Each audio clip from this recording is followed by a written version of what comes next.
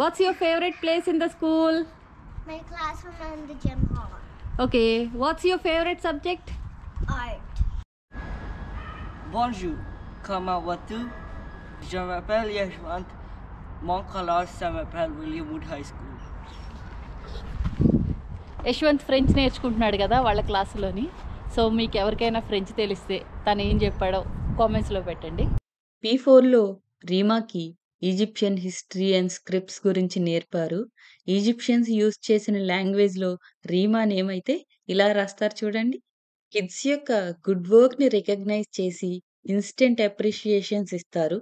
Even వాళ్ళ homework complete చేసినా కూడా వావ్ మూమెంట్స్ ఇచ్చి అప్రిషియేట్ చేస్తారు. దీనివల్ల పిల్లలకి ఇంకా ఎంకరేజ్మెంట్ దొరికి ఇంకా బాగా చదవడానికి ట్రై చేస్తారు కదా. యూకేలో పిల్లలకి స్కూల్ ఫీజెస్ ఏమీ ఉండవు అనమాట. అంటే మనం ఏంటంటే కౌన్సిల్లో ఎన్రోల్ చేసినప్పుడు పేరెంట్స్ వర్క్ చేస్తూ ఉంటారు కదా, వాళ్ళు ట్యాక్స్ పే చేస్తారు కనుక సో దాన్ని బట్టి పిల్లలకి స్కూలింగ్ ఫ్రీ అనమాట. హలో ఫ్రెండ్స్, అందరూ ఎలా ఉన్నారు? ఈరోజు ఒక స్పెషల్ వీలాగ్తో మేము ముందుకు వచ్చానండి. అదే యూకేలో ఎడ్యుకేషన్ సిస్టమ్ ఎలా ఉంటుంది, అంటే యూకేలో స్కూల్ ఫీజెస్ ఉంటాయా, ఉంటే ఎంత ఉంటాయి, అంటే యూనివర్సిటీస్లో ఫీజెస్ ఎలా ఉంటాయి, ఇంకా యూకేలో ఉన్న 2 కంట్రీస్ అంటే స్కాట్లాండ్లో ఇంగ్లాండ్లో చేంజెస్ ఎలా ఉంటాయి, అంటే ఎడ్యుకేషన్లో సేమ్ ఉన్నా సరే వాళ్ళ ప్రైమరీ సెకండరీ డివిజన్లో తేడా అవుతుంది. ఎడ్యుకేషన్లో వీళ్ళు ప్రొవైడ్ చేసే ఫెసిలిటీస్ ఎలా ఉంటాయి, ఇంకా చదువు చెప్పే విధానం ఎలా ఉంటుంది, ఇంకా దాని గురించిన విషయాలైతే మీతో డిస్కస్ చేద్దామని చెప్పి ఈ వీడియో అయితే చేస్తున్నాను. చూస్తున్నారు కదా, ఇదే రీమా చదువుతున్న బస్బీ ప్రైమరీ స్కూల్ అనమాట. ఇది యాక్చువల్గా గ్లాస్గో లొకేషన్లో ఉంది. సో గ్లాస్గో G76 లొకేషన్లో ఉంది. బస్బీ స్కూల్ని చూసారు కదా, మీ అక్కడ చూసింది మీరు ప్రైమరీ 1 to ప్రైమరీ 7 వాళ్ళు ఉంటారనమాట. ఇక్కడైతే చూస్తున్నారు కదా వెనకాల బస్బీ నర్సరీ అనమాట. సో 2 పక్క పక్కనే ఉంటాయి, కాకపోతే నర్సరీ వాళ్ళకి చిన్న స్కూల్ పక్కన ఉంది, కానీ పెద్ద స్కూల్ ఏమో అక్కడ చాలా దూరంలో ఉంది, అక్కడ ఉందన్నమాట. సో మీరు ఆల్రెడీ చూసారు కదా, పెద్దవాళ్ళకేమో ఆ స్కూల్ ఉంటుందన్నమాట. యూకేలో మనకి కావాల్సిన స్కూల్లో అంటే అలాట్మెంట్ అంటే ఇప్పుడు మీరు ఒక లొకేషన్లో ఉండి నాకు ఒక 10 కిలోమీటర్స్ అంటే 10 మైల్స్లో ఒక మంచి స్కూల్ ఉంది దాంట్లో జాయిన్ చేద్దాం అనుకుంటే అలా అవ్వదు. మనం ఏమైతే లొకేషన్లో ఉన్నామో ఆ లొకేషన్కి ఒక కౌన్సిల్ ఉంటుందన్నమాట. మనం రిజిస్టర్ చేసుకున్నప్పుడు మన కిడ్స్ నేమ్తో మన ఇన్ఫర్మేషన్ ప్రొవైడ్ చేసి మన ఇంటికి అంటే మనం ఏ లొకేషన్లో ఉన్నామో ఆ లొకేషన్కి దగ్గరగా ఏదైతే స్కూల్ ఉంటే ఆ స్కూల్లో మనకి అలాట్మెంట్ ఇస్తారనమాట. అంటే పిల్లలకి స్కూలింగ్ కోసం సీట్స్ ఇస్తారు. ఒకవేళ ఆ స్కూల్లో కనుక సీట్స్ ఏమీ లేవు ఆ స్పెసిఫిక్ క్లాస్కి అనుకుంటే ఇంకొంచెం దగ్గరగా ఉండేది ఆ స్కూల్ కంటే నెక్స్ట్ ఇంకొక స్కూల్ ఏదైనా దగ్గరగా ఉంటే ఆ స్కూల్లో ఇస్తారనమాట. అంటే ఏంటంటే మన ఇండియాలో అయితే మనకి ఏ స్కూల్ కావాలంటే ఆ స్కూల్ జాయిన్ చేసుకోవచ్చు కదా, స్కూల్ బస్సులు వస్తాయి, అన్నీ వస్తాయి, పిల్లలు తీసుకెళ్తారు. కానీ యూకేలో ఏంటంటే మన ఇంటి దగ్గర ఏ స్కూల్ అయితే ఉందో దాంట్లోనే జాయిన్ చేసుకోగలం. ఇంకా స్కూల్ బస్సులు ప్రొవైడ్ చేయడం అలాంటివి ఏమి ఉండవు అనమాట. యూకేలో పిల్లలకి స్కూల్ ఫీజెస్ ఏమీ ఉండవు అనమాట. అంటే మనం ఏంటంటే కౌన్సిల్లో ఎన్రోల్ చేసినప్పుడు పేరెంట్స్ వర్క్ చేస్తూ ఉంటారు కదా, వాళ్ళు ట్యాక్స్ పే చేస్తారు కనుక సో దాన్ని బట్టి పిల్లలకి స్కూలింగ్ ఫ్రీ అనమాట. సో ఏంటంటే మనం ఫస్ట్ కౌన్సిల్ రిజిస్ట్రేషన్ చేసినప్పుడు parents information plus kids information ఇస్తాము. అప్పుడు మన ఇంటి పక్కన ఏ స్కూల్ ఉందో ఆ స్కూల్లోకి పిల్లలకి సీట్స్ ఇచ్చి ఆ తర్వాత నుంచి జాయిన్ అయ్యి చదువుకుంటూ ఉంటారనమాట.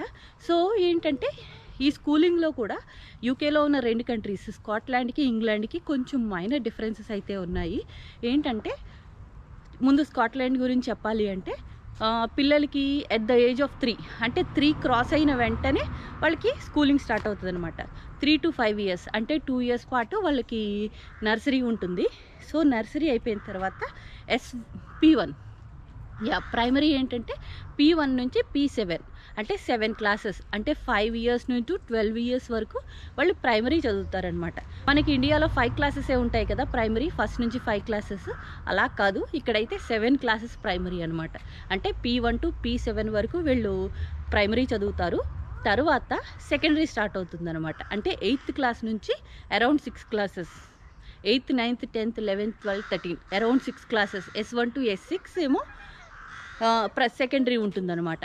అంటే వీళ్ళు సెకండరీ అంటే మన ఇంటర్మీడియట్ ఉంటుంది చూసారే, అంతవరకు వీళ్ళు కంప్లీట్ చేసేస్తారనమాట సెకండరీలోని. తర్వాత యూనివర్సిటీస్ ఉంటాయి. యాక్చువల్గా ప్రైమరీలో వీళ్ళకి ఎడ్యుకేషన్ చాలా సింపుల్గా ఉంటుంది. సింపుల్ అంటే ఏంటంటే అంతా ప్లేఫుల్ లెర్నింగ్ అనమాట. ఆడుకున్నట్టే చదువుకుంటారు. పెద్దగా ఇంకా ఎగ్జామ్స్ కూడా స్పెసిఫిక్గా ఎగ్జామ్స్ అని year ఎండ్లోని quarterly half yearly exams అలాంటివి ఏమి ఉండవు. స్లిప్ టెస్ట్ అనమాట. క్లాస్లో మామూలుగా స్లిప్ టెస్టులు పెడతారు, వాటి మీదే వ్యాలిడేట్ చేస్తారు. దట్టు ప్రైమరీలో ఫెయిల్ చేయడం అలాంటిది ఏమి ఉండదు.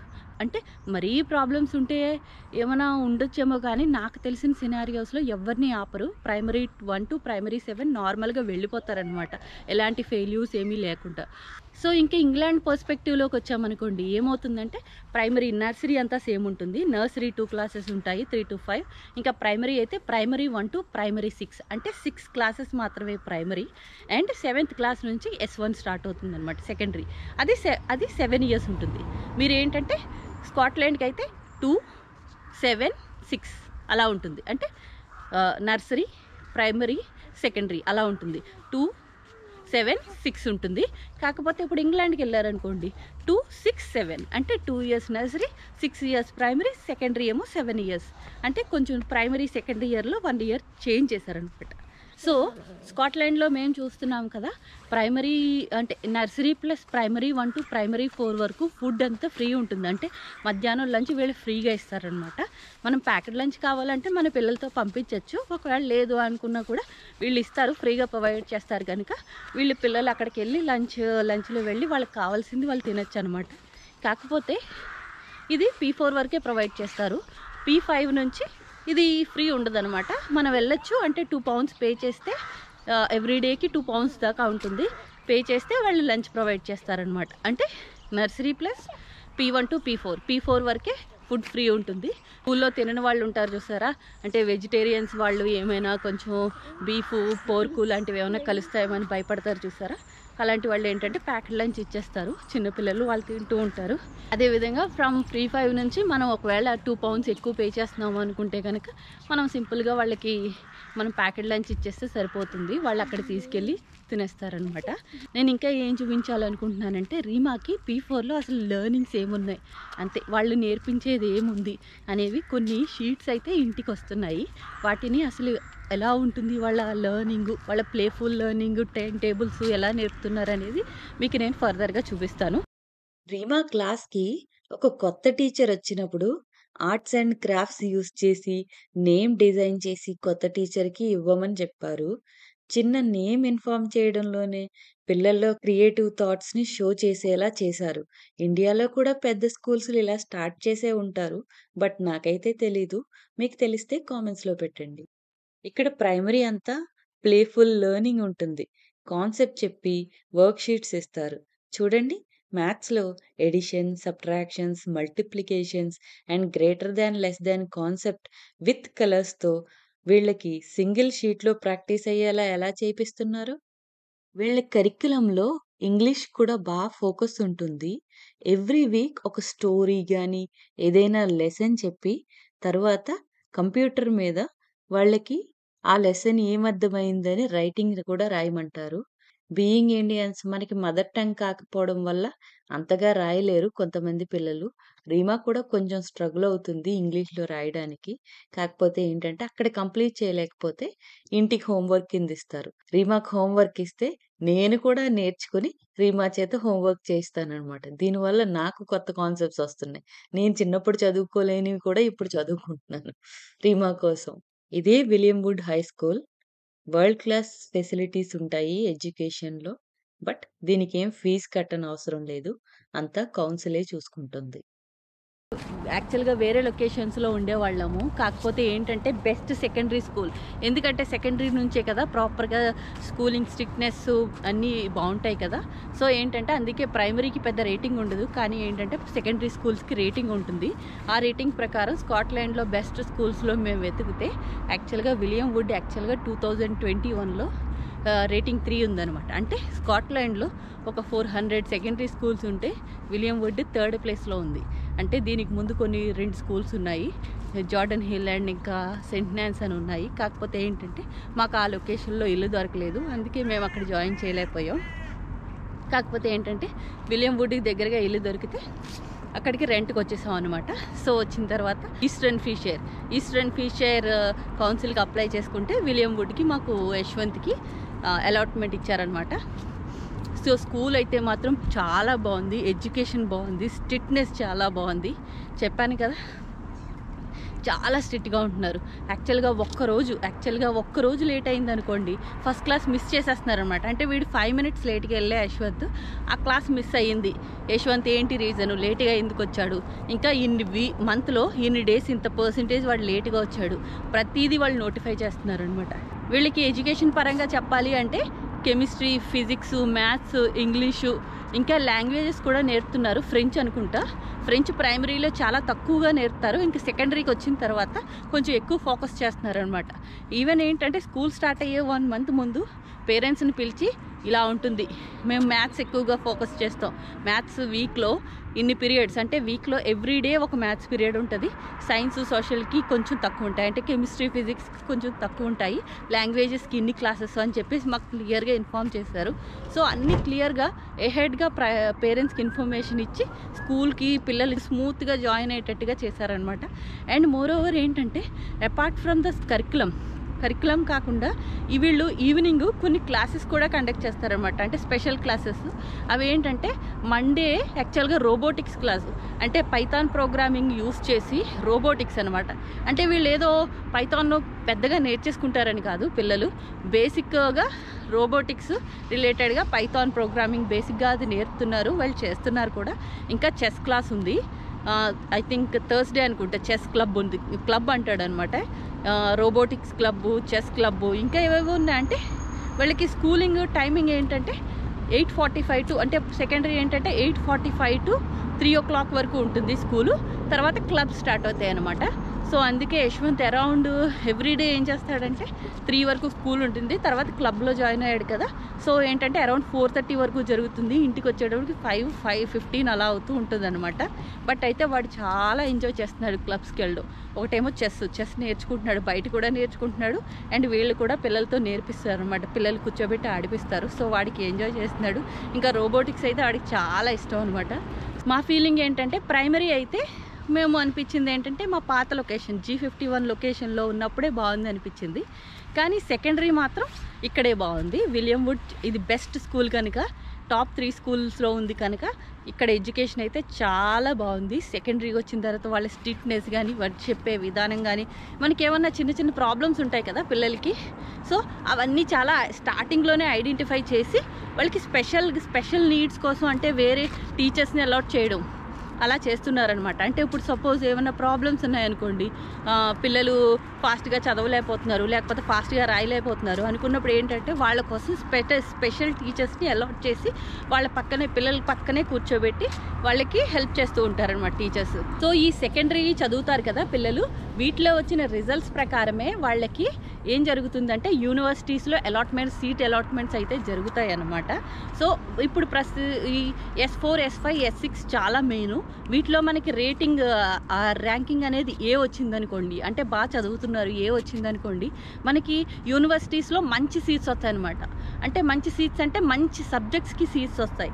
ఇప్పుడు S4, S5, S6లో ఏ గ్రేడ్స్ వచ్చిన తర్వాత సో ఏంటంటే ఆటోమేటిక్గా మనం డాక్టర్ చదవాలనుకున్నాం అనుకోండి, ఇక్కడ ఉన్న యూనివర్సిటీస్లో మనకి డాక్టర్ సీట్కి మనకి అలాట్మెంట్ జరిగి ఫాస్ట్గా వస్తుంది అనమాట.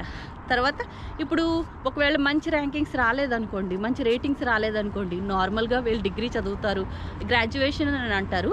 సో అవి చదువుతూ ఉంటారనమాట. సపోజ్ స్కాట్లాండ్లో ఫ్యామిలీ అంటే పేరెంట్స్ కిడ్స్ 5 years కంటే ఎక్కువ ఉన్నారు, అంటే వాళ్ళు యూనివర్సిటీ స్టార్ట్ అయ్యే ముందే 5 years కంటే ఎక్కువ ఉన్నారనుకోండి, వాళ్ళకి యూనివర్సిటీలో ఫీజు కూడా ఫ్రీ. అంటే 5 years ఉండేటప్పటికి స్కాట్లాండ్కి ఒక రూల్ అనమాట, వీళ్ళు 5 years ఉన్నారంటే వీళ్ళకి యూనివర్సిటీస్ కూడా ఫ్రీ అనమాట. యూనివర్సిటీస్ కూడా ఏం పే చేయనవసరం లేదు. అది ఆ యూనివర్సిటీస్ రావడం గ్రేడ్స్ మీద బేస్ అవుతుంది అనమాట, సెకండరీలో వచ్చే గ్రేడ్స్ మీద బేస్ అవుతుంది.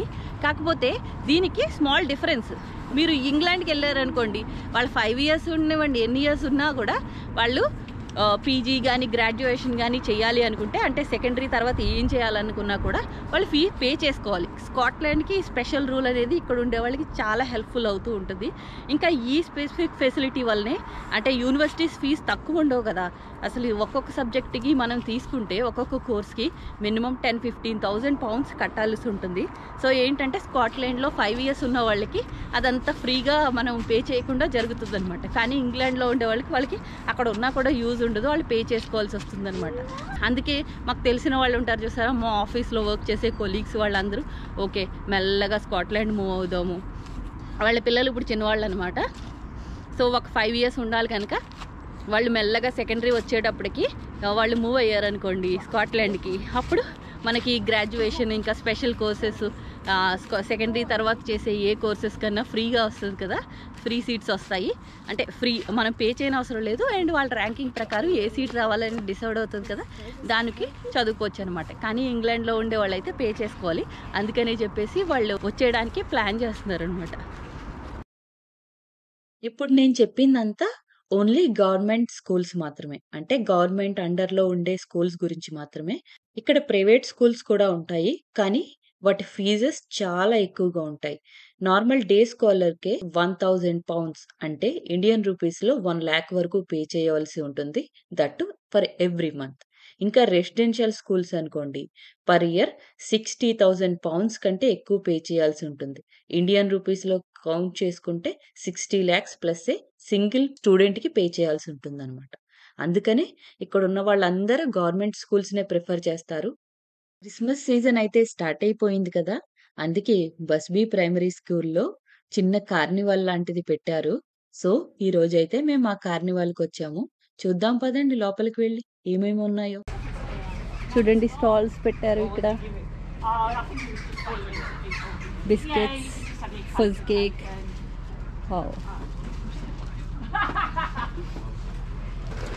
Is this off sale? Yes, it is, yeah. How much does that cost? Let's have a look for you. Is there a sticker on it? Which one? ఇక్కడ కొనుక్కోవడానికి బొమ్మలు పెట్టారు. మా పిల్లలు చూస్తున్నారు. 5 pounds.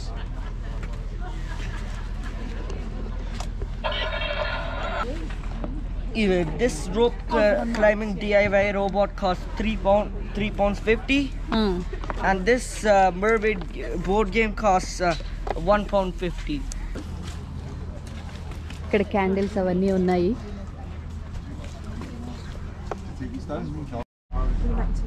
ఇక్కడ చూడండి డ్రై ఫ్రూట్స్తో చేసిన బార్స్ ఇవన్నీ ఉన్నాయి ఇక్కడ.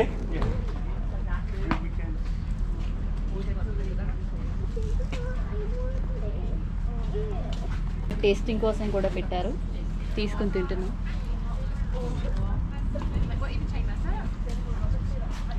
స్మూత్గా ఉంది, హార్డ్గా లేదు, స్మూత్గా ఉంది, బాగుంది. ఇక్కడ చిన్నపిల్లలకి కావాల్సిన ఐటమ్స్ పెట్టారు. హెయిర్ బ్యాండ్స్, క్లిప్స్ అన్నీ ఉన్నాయి. క్రిస్మస్ రిలేటెడ్ థింగ్స్ అన్నీ ఇక్కడ పెట్టారు చూడండి, చాలా బాగున్నాయి.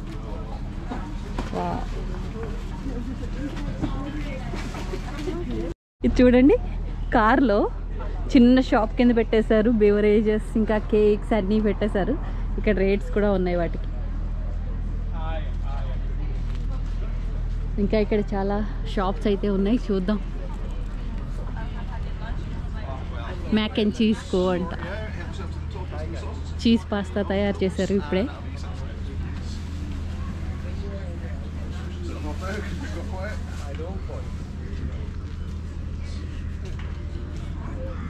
చీజ్ స్టాప్ చూసారా, డిఫరెంట్ కైండ్స్ ఆఫ్ చీజెస్.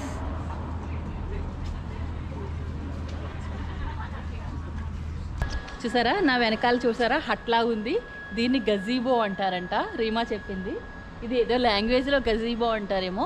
చూసారా ఏం చేస్తారంటే ఒక్కొక్కసారి ఇక్కడ ఈ హట్లోని ఆల్రెడీ మన ఇండియాలో కూడా అంటే మనం వేరే వాళ్ళకి ఇస్తాం చూసారా బట్టలు, మనకి చిన్నవి అయిపోయినప్పుడు కొంచెం మంచిగా ఉన్నప్పుడు మనం వేరే వాళ్ళకి ఇచ్చేస్తాం చూసారా. అలాగే ఏం చేస్తారంటే ఇలా డొనేషన్ ఎవరైనా ఇచ్చేసేటప్పుడు ఇక్కడ టేబుల్ పెట్టి ఆ బట్టలన్నీ ఇక్కడ పెడతారనమాట.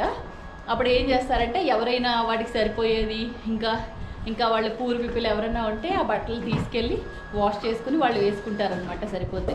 సో ఈ గజీబోలో అలాంటి ప్రోగ్రామ్స్ జరుగుతూ ఉంటాయి.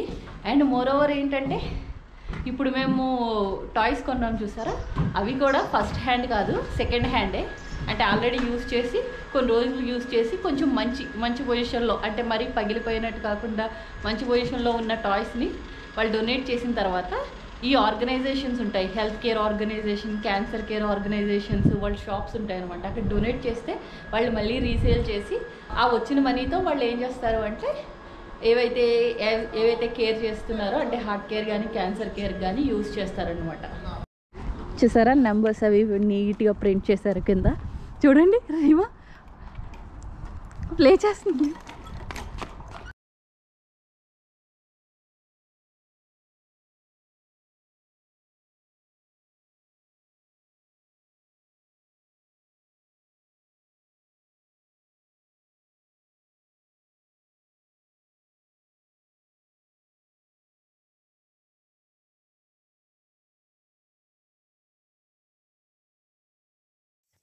ఈ వీడియో కనుక మీకు నచ్చినట్లయితే please like, share, subscribe our channel.